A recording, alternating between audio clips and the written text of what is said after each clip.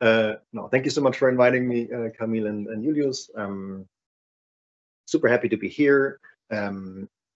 I want to talk about something unusual today that I've never talked about before, so cut me some slack. I just made the slides for this event. First time, a little nervous, because I get bummed out about stuff. I read these terrible papers and I am part of a review process, and sometimes things really bum me out and I lose my motivation and I sort of, like things don't look that great sometimes. And I've long thought about what to do with that. How do I deal with that? Because when you're bummed out, you might be a shitty mentor also. You might be less motivating for your students, right? We need to encourage younger people to join this and so on. And so I've been long thinking about this. And then, I don't know, like half a year ago or so, maybe a little more, I sat down and wrote a blog post on the topic of cynicism creep, sort of the slow getting bummed out, maybe even burning out. Because some of the smartest, loveliest, best colleagues of mine are in that state. You can sort of tell, some people on Twitter or Blue Sky, where you can just see they're sort of just grumpy. They have no hope anymore, right? And that's also not a good place to be in. And so in the blog post and talk today, I want to talk about three things related to this topic. First, I want to talk about all the problems that I see and that I'm assuming you see also. Right, it's things we're all aware of. There's terrible papers and reviews are problematic and so on. And the publishing industry, there's going to be not that much new to you, I hope. But I think I need to make the point to explain to you why I get bummed out. This leaves me in this position of cynicism creep, right? You feel bad about yourself or your work or academia, you lose hope and sort of just disappear, burn out, you're gone. And that's not a great place to be in. I think that's not what you want your career to be. And so I think I need to click on this. I have been thinking about these antidotes to cynicism creep, things that motivate me, that keep me going, that give me energy, and so maybe things aren't all that bad. Oh, you just got to find your thing, and then think about that. Okay, that's the talk. Do ask questions and interrupt if you want. A little warning, I also do this in my blog, which I'd never done before. My mom is texting me, which I quiet. My sister had a baby recently, so there's probably photos. I do this in the blog as well. This is a bit of a rough talk. If you leave after 20 minutes, you're going to be a little bummed out. So I recommend you, it gets better, but first it gets worse. Right? So that's the situation. All right, again, this is the blog. I don't reference all the things I do and say in the talk, all the papers I refer to, but you can find them all as direct links in the blog. I didn't have the time to embed every single URL. Okay, so my position today is that most published papers do not add value. And I'm going to try to convince you that this is true. And I think this is a pretty strong opinion, but I really believe that at this point. And I'm going to talk about a couple problems. First, there are so many conclusions in the literature that are not supported by evidence. I always say a good paper is one where the conclusions follow from the evidence. Can be in one single participant, as long as your conclusions are proportional to the evidence you present. I'm good with that. I think it's a good paper, or good enough. That's how I review papers as well. Conclusions, evidence, good, fine. And then you have people citing these papers where the conclusions don't follow from the evidence. I'm going to use psychedelic science as an example today because we recently wrote a sort of review paper on the problems in the literature. And then somebody just claims something in abstract, and then people in the future don't read the paper, they read the abstract, and they cite the abstract for supporting evidence for something that never was there in the first place. That's a bit how we got the big five, actually, in personality. Like you fit a couple factor models to some random data set, 4, 5, 6, 7 factors all fit equally well. Somebody says, oh, we found a 5-factor solution. A second group of authors does the same. They also take the 5-factor model because the first paper said it, and they say we replicate the 5 factors, which they didn't. The 4-factor fits just as well. And then you sort of get this reification of something that was never there in the first place. And then, of course, we get in the topics you all care about this, so that's why you're here today. It's not news to you. Most papers aren't reproducible. I don't have the code, and often the statistics in the papers aren't clear enough described that I can actually reproduce. Are using a student's t-test or sort of parametric t-test or support? I don't know. Often people don't say that. All of you know about the reproducibility crisis. I don't need to repeat that. So much isn't replicable. Somebody posted this 2 or 3 days ago on X, I think, saying like, hey, I recently looked at my 2005 textbook I bought as a student in social psych. None of the 12 chapters are there anymore. Like none of these 12 big things replicate. And 20 years isn't that much time for a science. Like, stuff should, be robust. At least the main stuff that we teach students in textbooks, you would reckon. Told you this was going to be a rough start. And we've worked a lot on theories in the last decade, Danny Borsbaum and Jonas Hasselbeck, Don Robinow, and so on. And if you look at theories in psychology, nearly all of them are verbal. They're narrative, they're vague. People say X leads to Y. But these theories are not falsifiable. They're also not verifiable. They're just narrative, rough, random descriptions that are open to interpretation. I'm not going to go into this in too much detail today, but Paul Meehl wrote famously that most theory in psychology just go away when people lose interest. They aren't really actually properly rejected because the theories aren't phrased in a way that we could actually test them. If I start testing other people's theories, what they will say is like, yeah, but that's not really what we meant. Because psychologists get away with this, of hidden moderators and stuff like this, because the theories aren't actually precisely described, for example, via equations or things like this. It's a really big problem for open science, I think. Still working on a paper on the top. So here's some papers on this. Many of those you will know. The Unitas paper, my most published research findings are false. I'm not sure I agree with most, but a substantial part is probably correct. The 2015 PSS paper, where they tried to replicate 100 social psych experiments, and I think we're able to replicate a third or so, depending on how you read that paper. Welcome. Then a lot of people sort of point fingers at social science or psychology, but there's the same problems in cancer biology, by the way. So huge replicability issues across, the bank, epidemiology, and so forth. I haven't read this in a while, but I think something like 50 out of 54 core findings in Nature and Science didn't replicate. Animal studies, like really crucial basic work on which the whole literature is based. Yeah, you might have seen this. 8% of researchers in Dutch survey have falsified or fabricated data. Not correct, have admitted to falsifying or fabricating data. It's a bit of a difference, but still. And this was anonymous, so the number's probably larger. Not everybody might admit that. Really big problem. Then, now we're getting sued for highlighting issues in papers. So this is the Gino Harvard professor lawsuit who sued the Data Colada bloggers last year, who found problems in her data. And the lawsuit was actually decided, I think, last week, and they were found innocent, and they sort of and just sue scientists. But yeah, they had to worry a lot, and I donated to their legal fund and stuff like this. That shouldn't happen in academia, that people get sued for libel when you found clear problems. Harvard also let her go, by the way, so she's definitely guilty.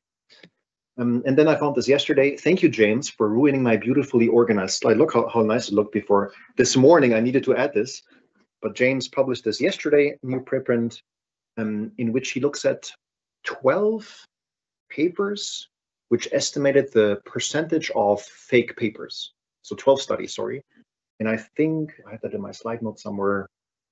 I don't know, maybe 5, 10, 15,000 individual papers were looked in this study. It's a bit of a meta-analysis. And James finds that 1 in 7 papers is fake. 1 in 7 published papers in science is fake. So that's not great. Okay. We've also had over 10,000 retractions last year, and I can tell you from my personal experience, it is basically impossible to get papers retracted. Like something needs to be so wrong with a paper to get retracted. So these are not just like bad papers. These are like egregiously bizarre, weird violations to get papers retracted. It's very, very, very hard. I've been working on for 2 years now to get a paper retracted that is a meta-analysis trying to understand if there's a relation between meditation practice and brain morphology. The authors find a relationship because they excluded all null findings from them. Like stuff like this, whatever. Okay, so this is a problem. there's a cool person on X, author for sale, and they post examples. They look at forums and so forth and post examples, screenshots where people sell authorships on the internet. So for, I don't know, $300 you can get a middle authorship on a paper on photo nanochemistry. Pretty cool. And then you can also just read papers. And most of you will have read papers and thought like, oh my God. I'm going to give you 3 examples. We wrote a recent review paper on psychedelic science, which is full of really bizarrely egregious problems. People never believe this, so I always need to have concrete examples. I gave a talk on this recently, so the next 2 slides are from that talk, hence the different format. These are all papers published in tier 1 medical psychiatry journals, impact factor 30 plus journals, you know. So this is a paper of an open label ketamine study for suicidal ideation, meaning only 1 treatment arm. The authors found that 2 out of 14 people showed sustained improvement at 3 months. 3 months was the exit of the trial. And the authors called the paper Rapid and Sustained Reductions in Suicidal Ideation, which just isn't true. That is factually not true. You can read the title and the abstract, and you will see in the abstract already that the title is false. And this stuff is everywhere. Another study found no benefit of ketamine over placebo at their own predetermined exit time of 6 weeks. And they conclude that ketamine has persistent benefits in the abstract. Again, it's just, I can't show more egregious examples than those where the own conclusion is violated by the own results in the abstract. Like, I don't even know what to say. This is a study I could talk about forever. They have 2 groups, ayahuasca versus placebo. They say in the paper blindness was adequately preserved. Basically, it means like if you guys are in the ayahuasca group and you are in the placebo group, I ask you during the study, in which group do you think you are?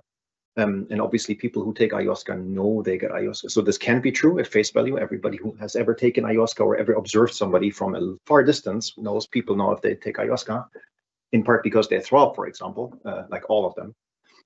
So they claim blindness was preserved, but it's actually not. Like 100% guessed correctly in one group and only 30% in the other.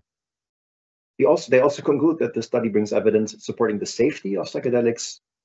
4 out of these 14 people had to be hospitalized for over a week. It says in the paper itself, you don't even need to dig anywhere. So, a few examples. I talked about this already.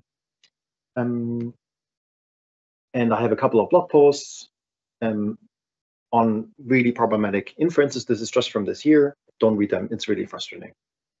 But I just wanted to make the point that there's problems. Okay. Second point is peer review. It's not going to stop for a while. I'm sorry. Okay, I have time. So papers are problematic.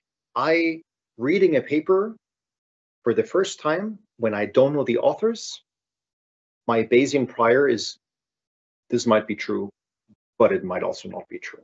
And it doesn't matter if it's in Nature or Science or in a journal I don't know about. That's sort of my perspective, and I think it's evidence-based. I think that's not a weird conspiracy theory perspective. I think that's a plausible take on science, which is really disheartening. Don't stop watching here. This is on YouTube. It gets better. Okay, peer review. So my parents are non-academics, right? And so sometimes I just think how they see science, and I talk to them about it. My parents were very surprised when I told them for 80% of my papers, I have to suggest reviewers. I can't even leave it empty. I must suggest my own reviewers. And obviously, that's very easy to game. I mean, you don't need to be very smart to figure out how to game that system where you suggest friends. Like, I was recently invited to peer review my own paper by a really good journal also. So there's also no automatic checks and balances in place, apparently. Like, you know, you would think that any system should. Also, my name, like Eiko, is not a name that, so, you know, you should detect that problem in a system. It's not like I'm Michael, whatever, and there's a 500 Michaels, and then, you know, there can be a problem with that. So that's weird. Then there are big studies now where they looked at thousands and thousands of grant proposals, and grant proposals are better than papers because you are asked very specifically how to review grant proposals. You have like 6 boxes and you're asked to look at the quality of the thing, and then is it feasible? So in a way, you expect inter-rater reliability to be higher for grants, for grant reviews, because there's like a leash, basically, like a very clear guideline how to review. And it's like basically 0. like for grants, for hundreds of thousands of grants. There's multiple papers on this. This is a smaller one. There's no proper scientific standards for peer review. Every journal has their own little thing. I don't find the time to always read those instructions exactly for every journal if I do my 5 peer reviews that I try to do per month. There is, to my knowledge, no basic quality checks. There are, of course, great editors out there. I've worked with, I don't know, Lancet Psychiatry, and I work there as a statistical reviewer. They even pay a little bit of money, which is really nothing if you compared to consulting fees you get if you're an expert in IT or law or whatever, but you know, it's something. And the editors I work with there really care, and they also disqualify bad reviewers and so forth. It happens, but I've seen so many bad reviews that were just taken at face value by the editors in the process. So one example, I get invited constantly to review geological papers because I work on depression, and that's a term in geology, like depression. So there's not even a check of what field you work in by these systems. And of course, I don't review those, but I could. My PhD students, after you submit your first paper in the system, you get automatically written if you want to peer review papers. I'm not saying PhDs make bad reviewers. Everybody gets their own thoughts on this. I think PhD students are actually pretty critical and careful and write longer reviews, which I think can be helpful. But I also think they have other things to do, and maybe you need a bit more experience publishing your own work before you get to be enrolled in this process. So it's just an example that there's no quality control, checks and balances. On average, again, some journals, bloody blah. I'm sure some things are really great. Most things are not.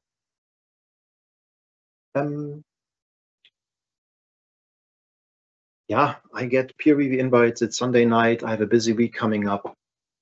It's a buddy of mine who asked me to review a paper. I might do it, but you know, I have 2 hours. It's, you know, I do it because I care about scientific integrity. That, I don't know. That's not great. If you know, it's just not a great system, I think, overall. Again, if you review papers commonly, you constantly see bad like terrible reviews. I often review not often. I regularly review like big fancy clinical trials that make like big headlines. And either I recommend rejection, and that means the paper will just be published in another tier 1 journal without me reviewing it. Happens all the time. Or I recommend bigger changes. Most of the time, it's a lot of work actually reviewing clinical trials because you need to check the statistical analysis plan and the pre-registration, and they're very complex. You need to check if authors switched outcomes and stuff like this. And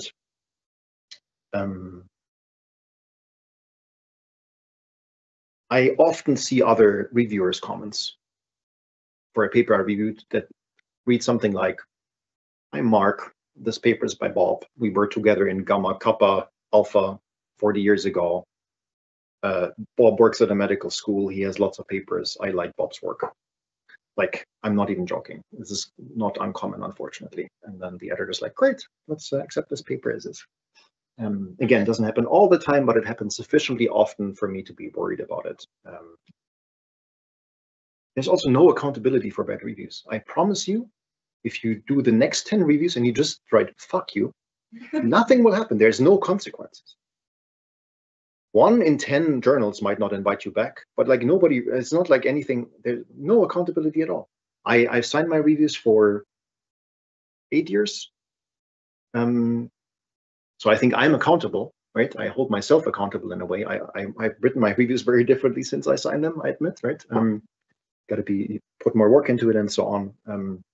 It's a different topic, but anyway, no accountability. So in summary, peer review isn't, yeah, go ahead.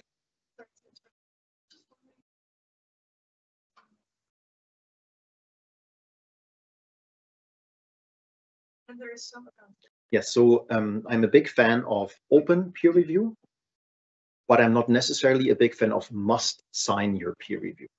So journals like BMC, for example, always publish all the reviews, which is super helpful because journalists can actually look if a review just reads, "I like Mark, Mark does great work," right?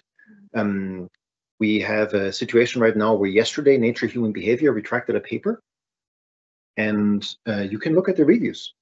And in fact, so I haven't double checked this, I just read this today. there was a commentary on the paper, or sort of a critical piece about the paper, and then the editors decided to retract the paper. But some people today claimed that they looked at the reviews and that these comments were, most of them were actually raised in the review process already. So it's kind of weird that the editors like sort of let the paper through, but now retracted based on supposedly the same arguments. So I think reviews should be public, but I don't think all PhD students need to send their reviews, for example, because you guys are vulnerable to some degree, and there might be retribution things. It's a difficult debate. So pro-openness, but not necessarily pro-signing. I think people like I should be forced to sign reviews, because I'm a white German dude who can really afford, with tenure, I can really afford, that basically. Sorry? Yeah, I think people higher in the hierarchy should be signing their reviews. I think there should be I can afford to be accountable for what I do. Yes. White German male people should not make suggestions on this. No, seriously, because of course there are, women of color in the US who face much more shit than I do as a tenure, even if they have the same career stage as I do. So it's a complicated debate. But I think the more senior you are, the more likely you should be. Yeah.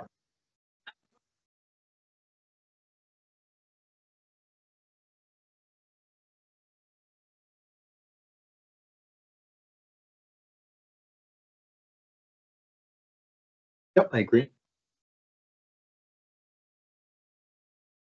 Absolutely. So for people listening to this online, maybe they don't hear you. Just to repeat this, you suggested that it's a nice learning experience for PhD students. I fully agree. Have your supervisor go over it with you, maybe, and then let them show you how to write a peer review report and so on. I think it's a good idea. Absolutely. Yeah, perhaps make your supervisor sign.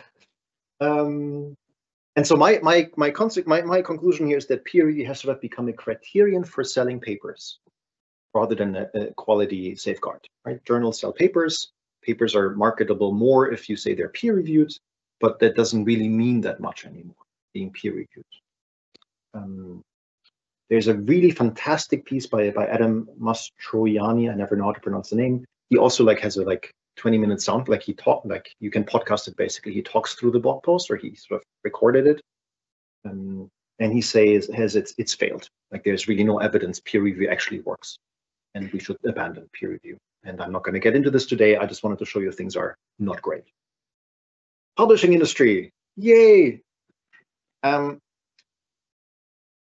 So, as you know, Elsevier, Springer, and so forth are businesses like Apple, Amazon, Google. They make money by selling products. That's working as intended. I don't mind that, right? We have businesses.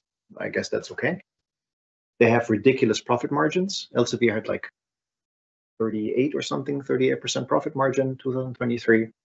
That's ridiculous compared to other successful companies. Well, why is that? Because you guys work for free for Elsevier. You review their papers, you work as editor, right? All of them, they don't pay their workforce. They pay some people, but the majority of the work is done by us for free. So of course they have profit margins. And of course there's no inherent interest in truth or scientific integrity. These are companies. Again, that's okay. I don't think Google needs to have an inherent interest in scientific integrity, or Elsevier. They're for-profit companies. They're on the stock market and stuff like this. We are the idiots who put them in power to be responsible for scientific integrity. It's not there. It's just a company, right? So I think it's capitalism working as intended, and it's our fault that we gave all the journals away to these companies when universities or governments or the UN or whatever could easily run these journals just as much, charging much less.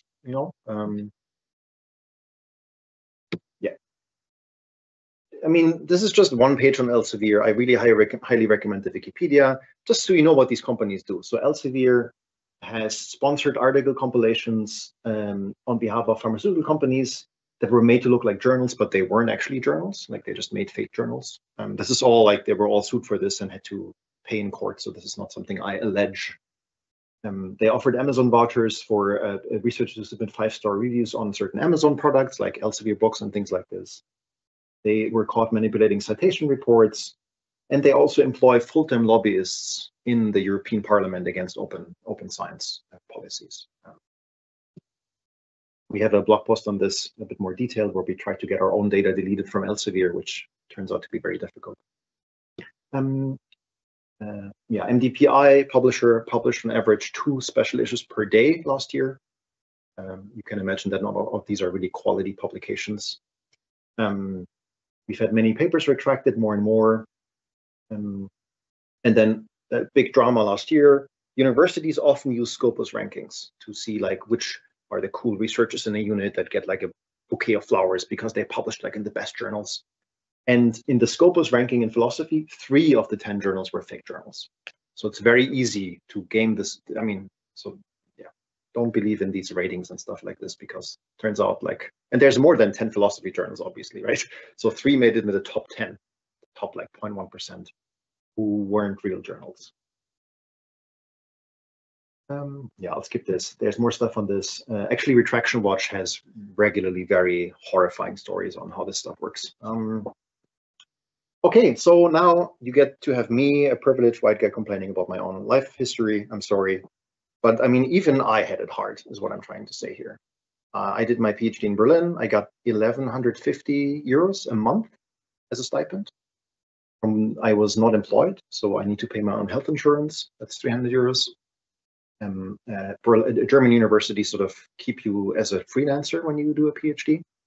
Which is illegal in any other industry. In universities get to do that because they don't have to pay your healthcare costs and stuff like this. You're not formally employed. And so, yeah, living from 800 bucks a month is possible, but not super easy, of course.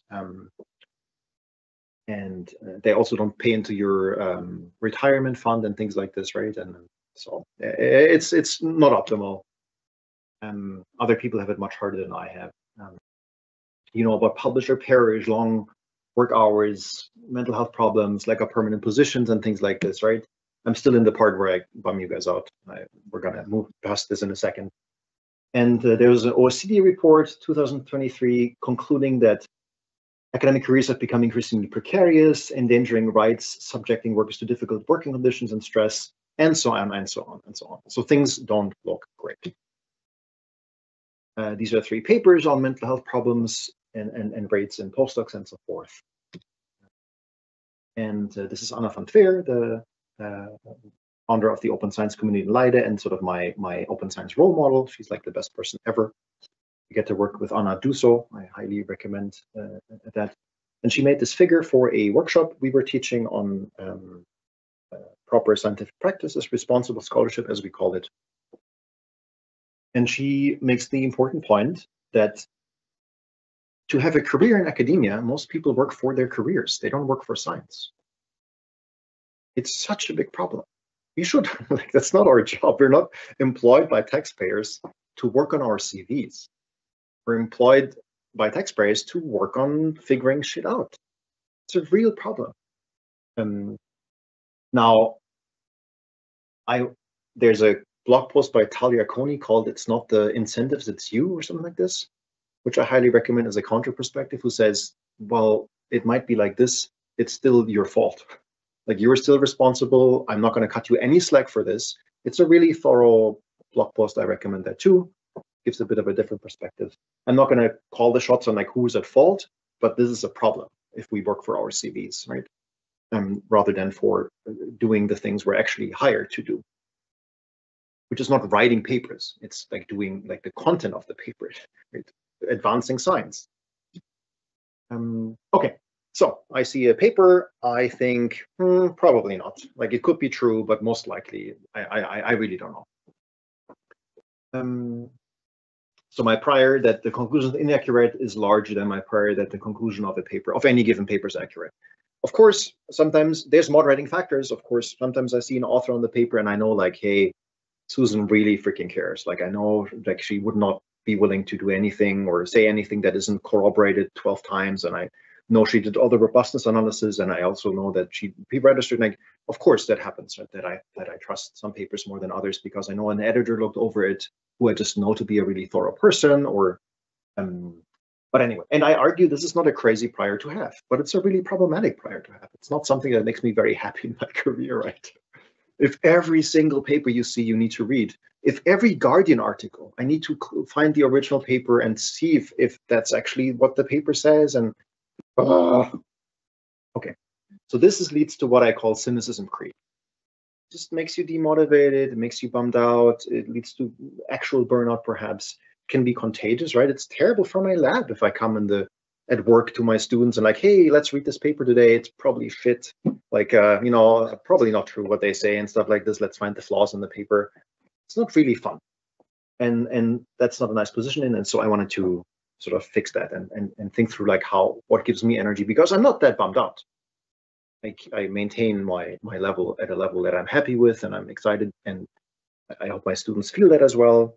And so yeah, this is what we don't want basically. Or this, I guess this is sometimes how I feel. Okay. So, alternative take. What motivates me? How do I do it? You can see the problems I talked about now and many more problems as sort of a problematic status quo that threatens building a robust cumulative pyramid of foundational blocks that stand the test of time, right? It's in the way of actually science. That doesn't mean we can't do any science. My dad was cured of leukemia because awesome people worked on cancer biology and other things. And that doesn't come from nothing. It's not like there's no progress, but we could do so much more and so much better. And it also threatens the public's trust, of course. All these big discussions are picked up by the media and they're picked up by people, and then all of a sudden we don't believe in vaccines anymore. We're in part responsible. These problems are in part responsible for the public's lack in trust in science.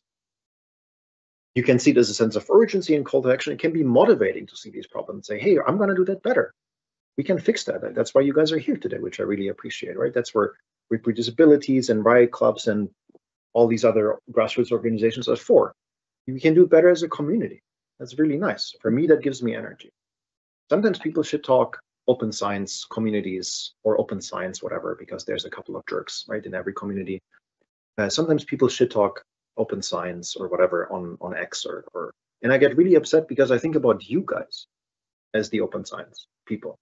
It's like 95% early career people who really greatly care, who donate private time, who spend time on it. And that's why I get upset when people shit talk the communities, because like one or two jerks don't make a community, right? So please keep going and do your thing.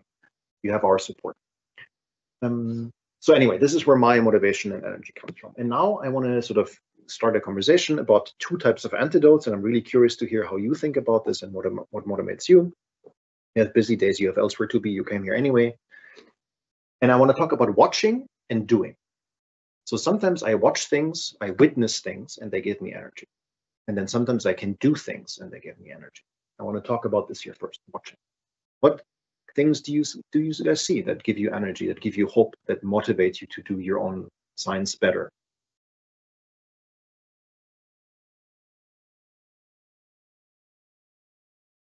Hi, all day. Recently came across a paper that showed that instead of years ago, about 95% no, true. Right. And I recently came across a paper that found that about 50 now through I don't know boundaries were. Yeah. But I thought, hey, there's change from that paper to now. Yeah. So that gave me a lot of energy. That's really nice. Yeah. So I think I saw a paper. I might butcher this, but I think the Semin Vazir was on the paper, and I think they might have compared typical psych papers with pre-registered psych papers, and they show that the amount of confirmed null hypothesis or null findings is much larger when papers are pre-registered, or might have even be registered reports. And I think it was actually a couple hundred papers they interrogated. So that's really nice to see that these practices, at least in part, seem to change conclusions. That's nice to see. I agree. Thanks for that one. Watch models. Yeah. You guys have open science role models? I don't know how famous community members are. Like you might know Anna, for example, Anna van Tver, who's really fantastic. Well, we have EJ Wachenmacher. Yeah, EJ. Yep. EJ's lab, EJ Wachenmacher in the UVA in methods group. Done really cool work over the years. Also, the program JAS, for example, which is freely available and like a lot better than SPSS, and you know, don't pay anything for it. That's really cool. That's an open science thing too. If you build a free software that for psychologists to use, you know. Okay, anything else that you've seen? Yeah. I think along the same. The R packaging and application. Right. Why the effective people will. Yep. Agree. So you're just for the online audience or people watching this later, sort of R packages, documentation, forums, so many people donating their time. Yeah, I put things on Stack Exchange, I think it was called, like 2011 during my PhD, and I, you know, got tons of answers. And then I joined the R mailing list at some point, but there were very few psychologists. So whenever I asked a question, they were like, give us a reproducible example. It's like, I don't know how to do that. Now I do the same in our Facebook group. I'm like, I need to see your code. I can't help you otherwise. But anyway, and so there's all these communities like the Lavan, for example, Lavan Google groups. They're like super nice people, super helpful people. Amazing to see people donating so much time into documenting their free software, right? That they spend time on. And so please cite software if you can. Yeah. Okay. Anything else? Otherwise, I'll tell you what gives me energy in terms of watching. It's the time. I think we're good. Yeah, so there's super amazing scholars, role models. I have them too. So many people I look up to. I see all these grassroots movements and communities, and they give me so much energy. Genuinely seeing these talks, right, and others, and the reproducibilities, young people getting together, not young, early career people getting together, might also be older people, of course. I think that's amazing. We need both bottom-up and top-down reforms, and yeah, top-down. I have a bit more influence than you, perhaps, at this moment, but I think we all need to play our part to sort of move the reforms in both directions. Yeah. There's also some things that actually go better, like the UvA has removed the tenure track. Sorry, the Free University in Amsterdam has removed the tenure track. You know, all my friends who don't work in academia don't get the tenure idea, because they get permanent jobs when they're hired. Like who doesn't get a permanent? Like it's very common that you work somewhere and you just get a job. Like you don't get a job for 18 months or for 5 years. My first UD position was for 5 years. Who gets 5-year contracts these days in any other industries or whatever? If you're hired as a programmer, you don't have a 5-year contract. You have a contract. And so the UvA does the same now. The Free University, sorry, they removed the tenure track, and you get after 18 months you get a permanent job. And there's sort of a longer testing time. And yes, this has disadvantages. They might be able to hire fewer people and so on. But I think it's there is progress. And actually, the Netherlands is one of the better places to be when it comes to that. To be fair, there's fantastic rewards and recognition initiatives at for example, Utrecht. I think has one of the most extensive things.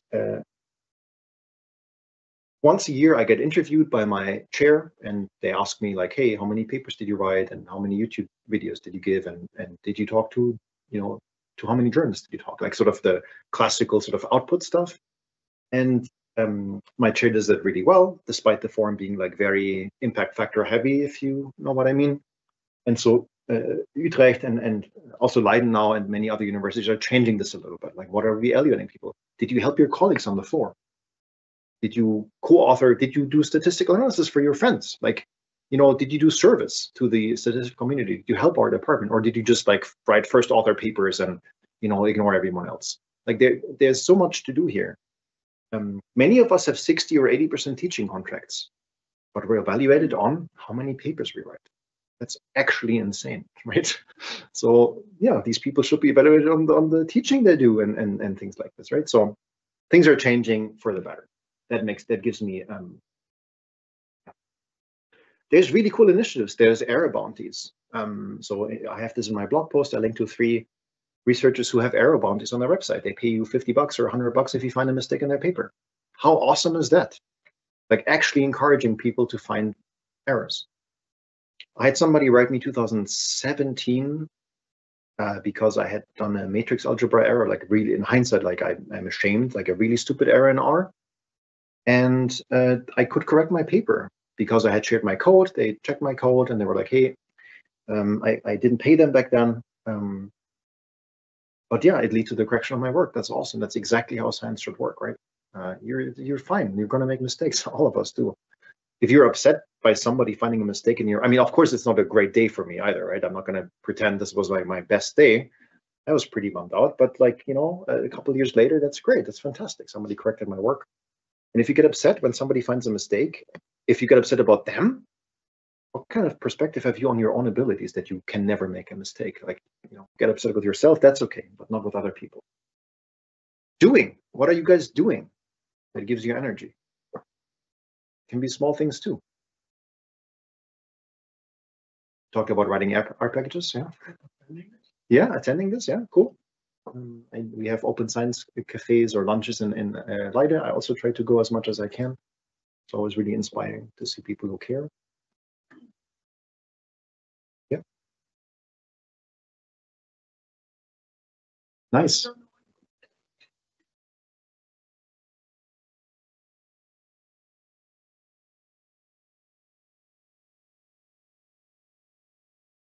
Nice. Yeah, so reproducible code. It honestly, putting your code online will also force you to document your code better, really. And you know who is the person who will need to read your code in 5 years? You.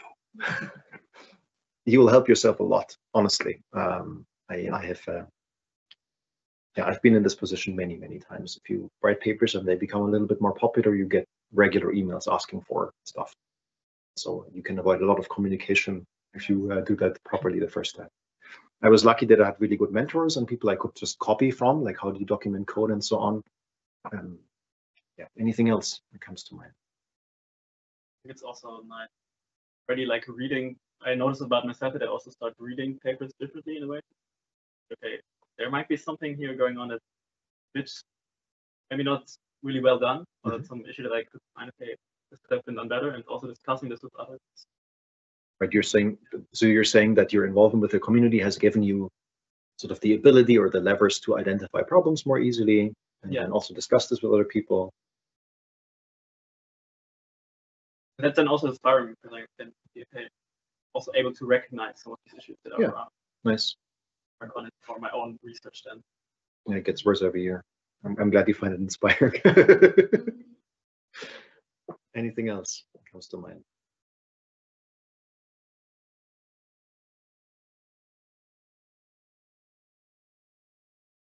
Yeah, collaborate.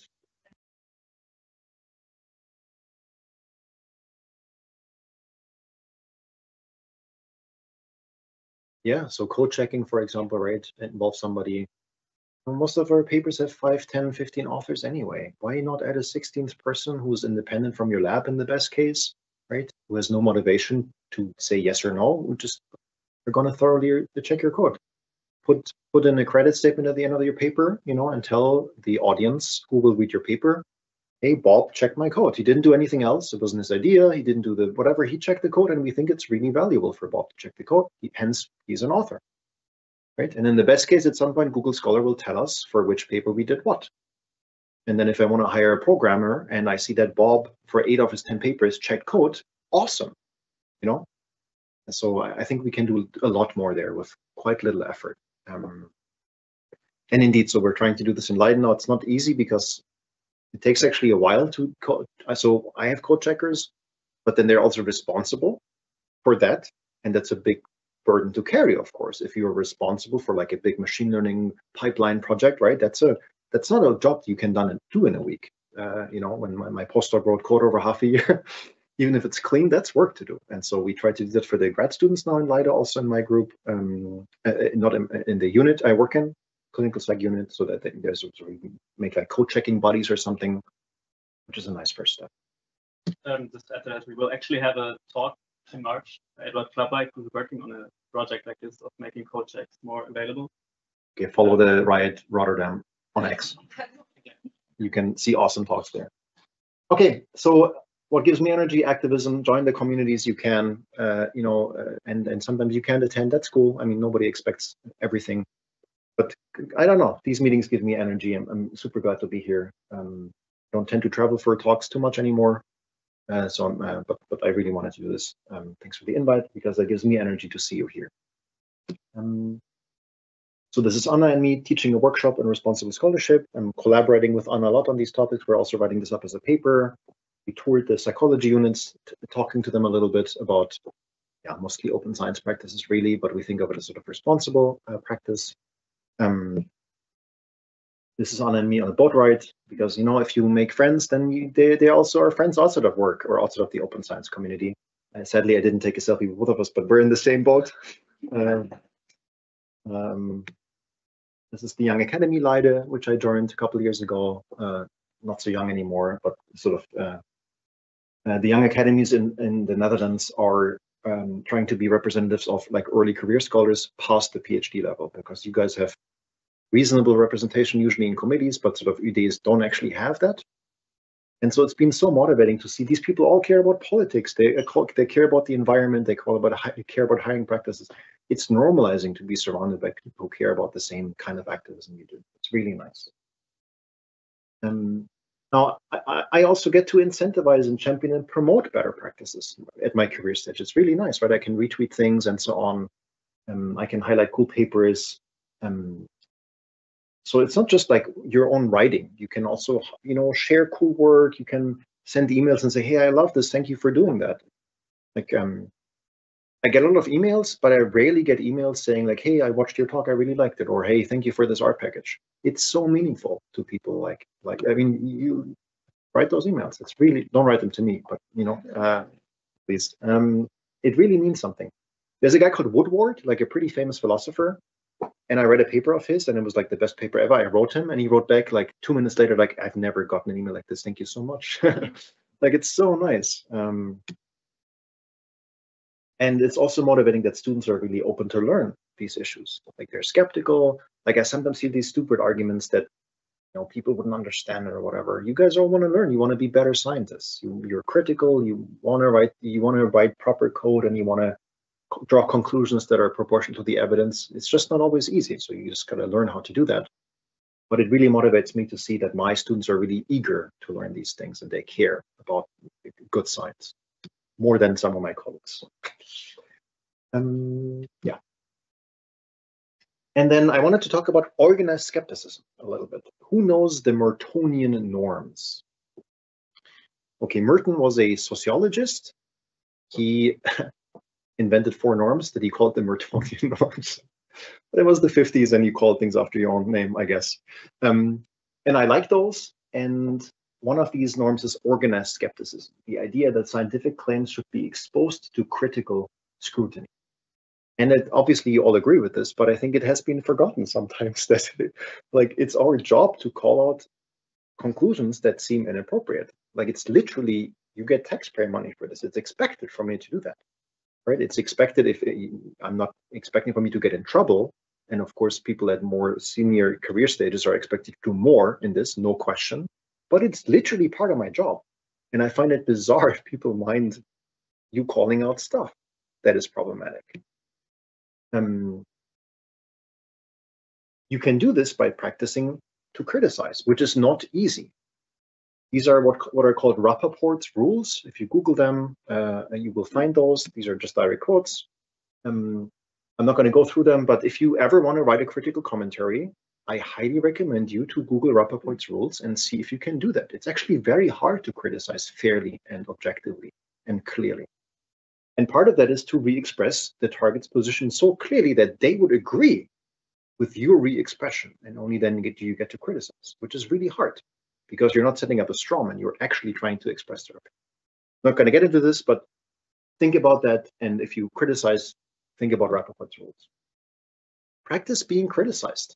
It is so hard to separate yourself from your science. It feels so weird in the beginning when your science gets criticized because you think you're getting criticized, but it's not the case. It's just your paper. It's not you.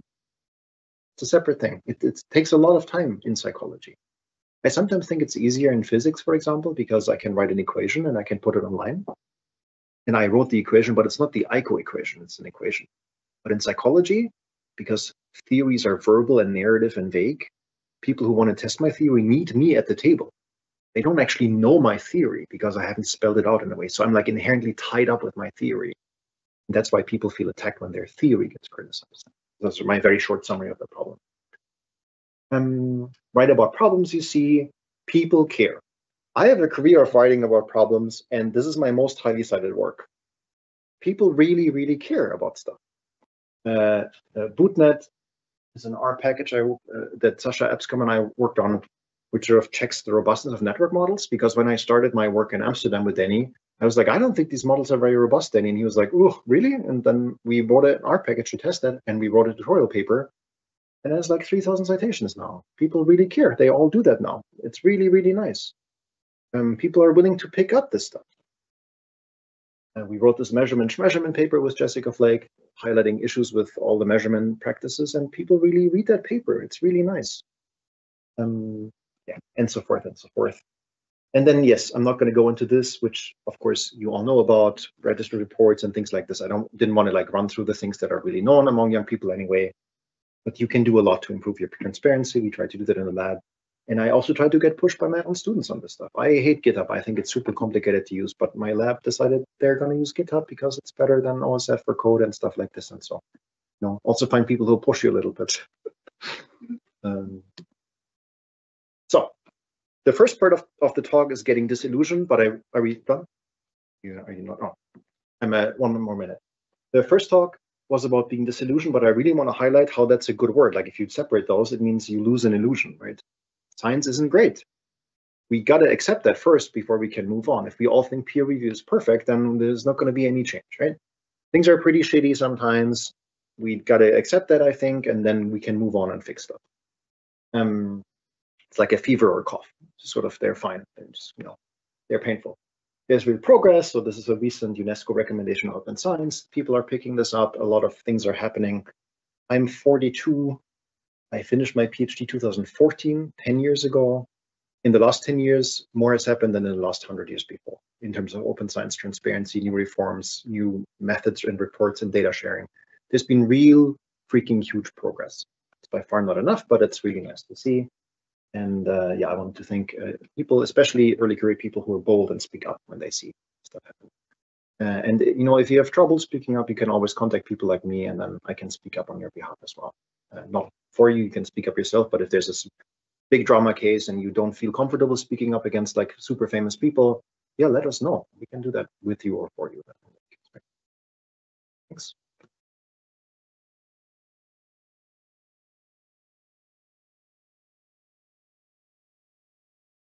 Yeah, questions, comments, pushback.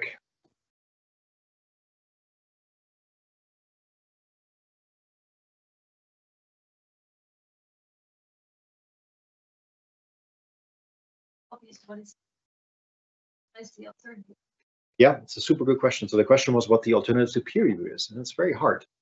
I think the first thing is sort of just accepting the status quo as what it is. And I often see people defending, like, I like writing blog posts, and then people say, yeah, it's not peer reviewed, Eiko. Well, it is. There's like 30 commentaries on that blog post, and people have looked around and have written something about it, right?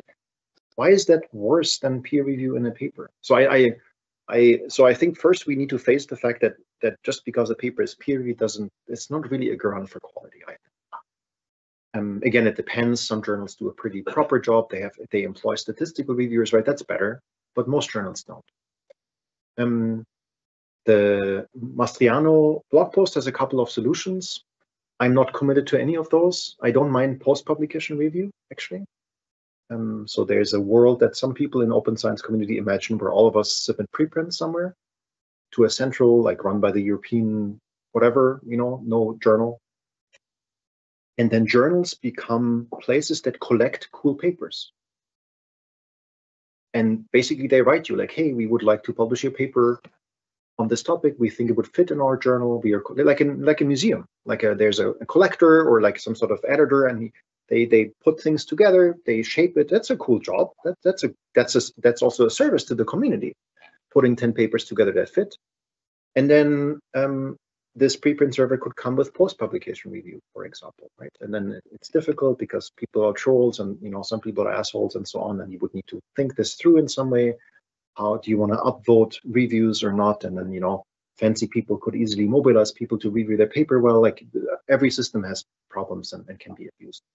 That's why I'm not committed to that, but there are opportunities, I think, to I have reviewed so many papers 3 or 4 times because they get rejected and are submitted to the next journal, and the authors recommend me again as a reviewer. It is such a ginormous waste of reviewer time that papers get rejected 5 times, and then like there's like 15 reviewers in the end who all said, no, this paper shouldn't be published. Right? It takes time. It's really stupid that these peer reviews aren't centralized and published. If they have some sort of quality standard, which is hard to determine, but we would need to figure this out.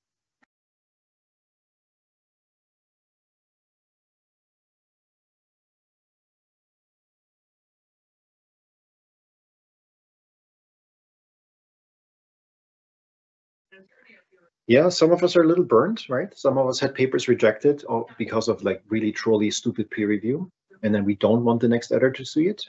But I've also had a case not that long ago where I had a terrible review and a good review, or like a high quality review, I want to say. And the editor rejected the paper, and I actually submitted the paper to another journal with the 2 reviews and my responses to the reviews, and said, you know, look, I think this first reviewer was really like, he didn't get the paper. I think it was a stupid points he raised, so we didn't do anything for these and these reasons. Here's the other review. We actually addressed all the concerns, and the paper was actually accepted as is upon submission, which very rarely happens because the editor said, you know what, that's convincing. So you can also do that, of course. You can. So I work as editor for Collabra Psychology, and there's a fast track which specifically does exactly this.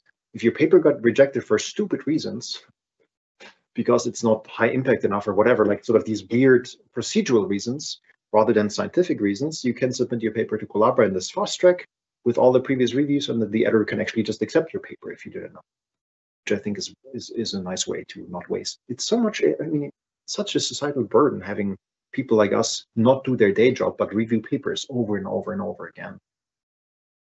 Yeah. To elaborate a little bit about the journals you're talking about. Yeah, I'm not an expert on fake journals. I haven't been able to read James' preprint yet, but there is a huge business around selling. So I make a website, it looks like a journal, I give it a name. I might even get like a DOI signifier, or I might even get an ISSN number or something that legitimizes me as a journal. I might not be in Scopus or somewhere, or I might be in Scopus as we've seen. And then I just tell you, hey, for $2,000 you can have a paper in my journal. I'm not going to review it. I mean, I'm going to review it, but whatever. Right? And so there's like a gradient between like a proper journal and a predatory journal, and there's a lot of stuff in the middle. Like Frontiers is often considered predatory these days. MDPI journals. And yeah, that's a business model. They just sell the name of the journal, and then you pay, and it's not that different from an open access fee, right? And for them, they have no, like, because publishing costs no money. If they charge you 2,000 euros per paper, that's a very profitable thing for them, because they have they maintain a website. Boo, I maintain a website that's $30 a year. That's all they need to do. I think we have to wrap up. Yeah, the German in me is also getting antsy. Yeah. Time is over. Thank you so much for joining.